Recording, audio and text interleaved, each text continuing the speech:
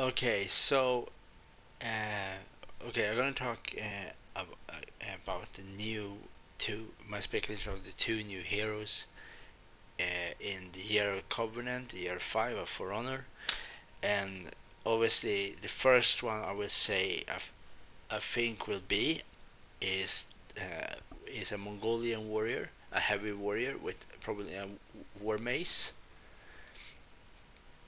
and the other one is a warrior monk. But I much more want to see uh, two more Wulin. So absolutely, one Mongolian should be very nice, and then just to see some other kind of Chinese warrior with some other kind of weapon. Because we have so many character in For Honors. Especially we have so few of the Wulin.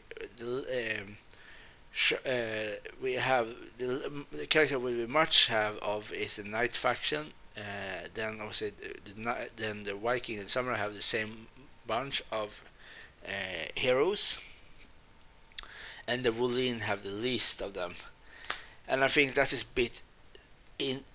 Okay, I understand why they are the last of them because they are the newest faction in the game. That is one thing, but the other thing is that because of you have to okay obviously you have to understand when a game is when you pay for a game uh, you always have to with the more money the company get the more money they will use to build up the game from with the balancing the graphic advent different things and this kind of thing.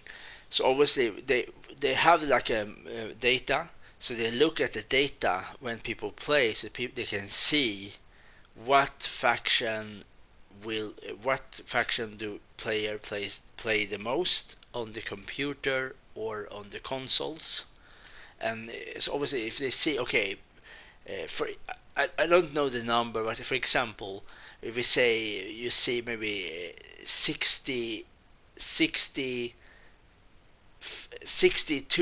62 times you see samurai and kanske 49 you see Viking and you can see 78 people play the knights for each day they play.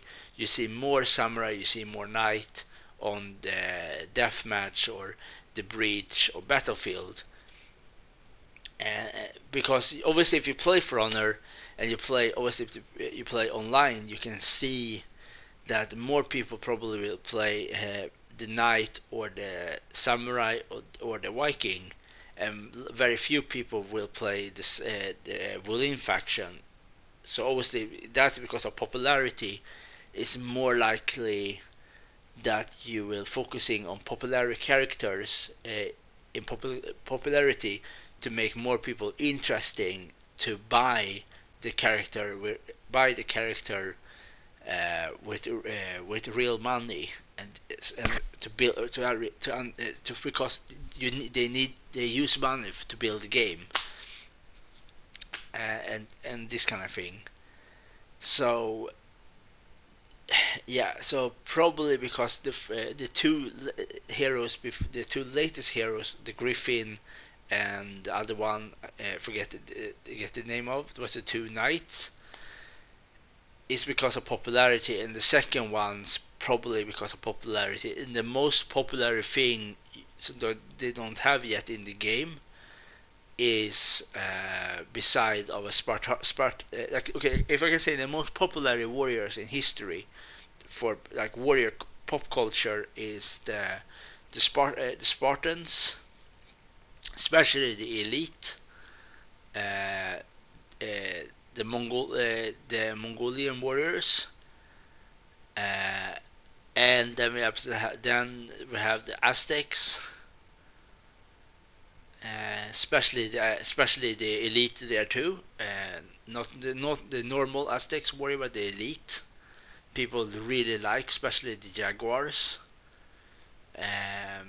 But this is the most popular warriors if you don't count the samurai or the Vikings or the knight. If you take them away, you have the Spartans, you have the Aztecs, and then you have the Mongolian warriors, or you have the uh, Egyptian warriors, especially the cavalry, especially the chariot warriors, is the most popular. Because of like Egypt, um, Egypt is a very, very, very popular thing in history for many people. Like if you look at the documentaries or you look in books, the most thing you will find is about Egypt. And I don't know. I don't know why people are so interested in Egypt. I have been in Egypt one time, a long time ago, but I don't know why people think that is so interesting with Egypt. They're just very popular. It's super popular with the pyramids, the kings, the place with the kings. Sorry, the place of the pharaohs, and you have the like the sarcophag. You have the you have the big like obviously there's lots of things similar to the Romans. Is a lot of things still you can see because they build in material that is still exists today, like marmor, granite. They use lapis lazuli to paint their tombs, like the sarcophagus, like when they put the pharaohs in. Blue and gold. That is the and so on. And so if you have like you have the Mongolian, you have the Egyptian, you have the Spartans, you have the Aztecs, um,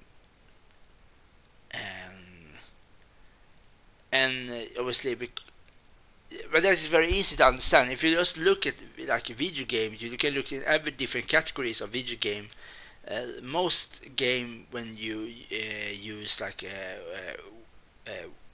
weapons or it's a very popular game. Lots of people play online, and you buy DLC and this kind of thing. Like example, you have in